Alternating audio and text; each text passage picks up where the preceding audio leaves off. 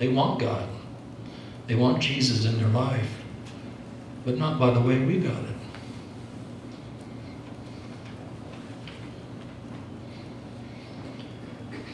Today was a rough day for me, as on Facebook I've got quite a ministry in Sydney, Australia, with cutters, severely depressed people, and most of their names are cut too deep. No hope, Mary. When will it end? That's their names. And one of the friends that we have gotten from Sydney cut too deep today. Over 300 cut marks on her arm. That's a lot of cut marks.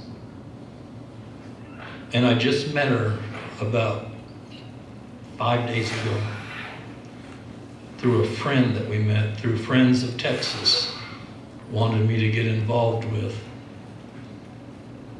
And since the one person that we met, there's over 60 people now that we minister to on Facebook that are very suicidal.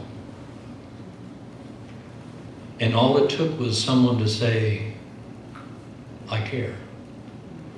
Never met the girl, but every time she posts something, I'll say, life is hard. The pressures are great. But someone cares.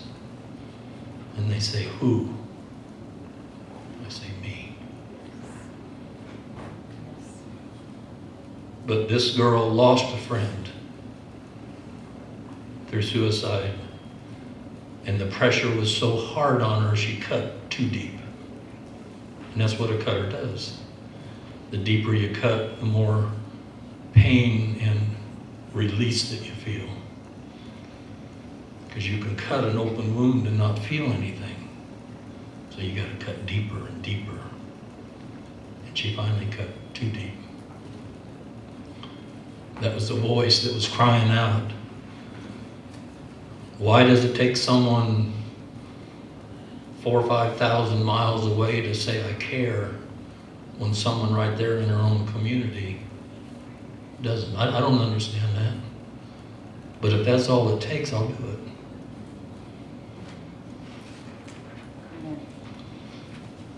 Part of the overcoming of suicide is talking about it. My wife has mental problems. And in her parents' generation, well, my parents' generation, you didn't talk about that. That was the mum word. You don't talk about mental illness. It's like cancer. You didn't talk about cancer. You didn't talk about prostitutes. We have a tremendous ministry in Champaign with prostitutes.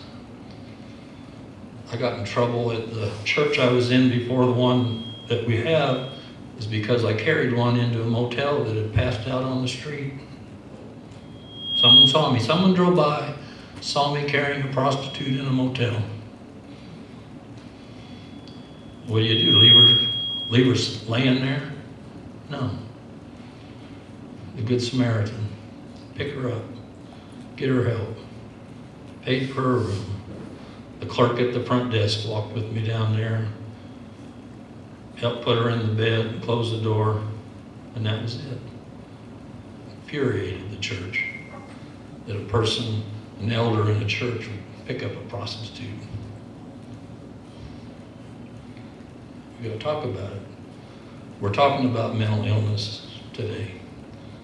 We're talking about suicide. Now, we're not only talking about it, we're dealing with it. Because it's not the bad word. It's a bad act. Yes. It's not a bad word. Suicide hits hard in my house as my wife tried that about 8 days ago. Carefully planned it. But she was so deep in depression. It's like Valerie. Medicine wasn't doing anything for her. Just deeper and deeper. A pastor's wife. She couldn't live up to the role of a pastor's wife. Her way out was suicide. Had it carefully planned, but it was the wrong, she thought she did it on the wrong day of the week because she thought I was going to be away till 8 or 9 o'clock at night.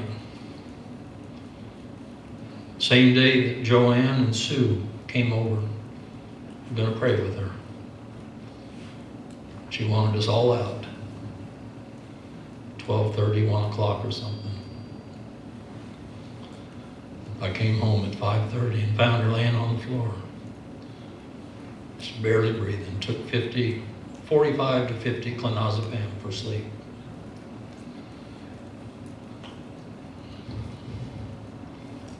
She was so limp I couldn't even pick her up. She just folded up like a wet rag.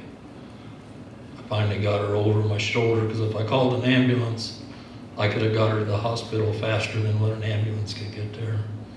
I finally got her on my shoulder, got her in the car, got her help. They had all kinds of machines hooked up to her. And I told the doctor, I said, if there's one person in this room that has any doubt, get out. I said, she will not die, but live and declare the works of the Lord. Amen.